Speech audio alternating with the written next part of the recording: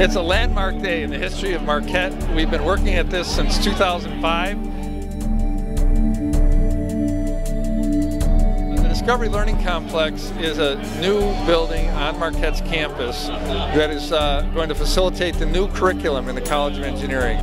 The floor plan and extensive use of glass will allow undergrads, graduates, and faculty to see each other and work together like never before. With the spacious interior and generally transparent environment, this complex has unbelievable potential to change the way engineering students learn.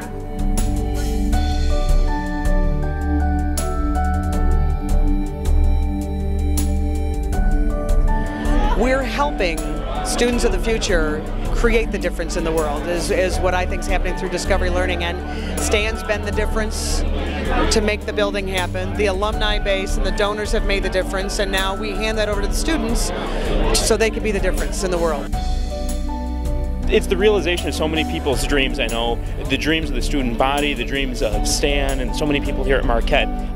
It's going to make a lasting impact on Marquette University and how we teach engineering to people across the nation as well.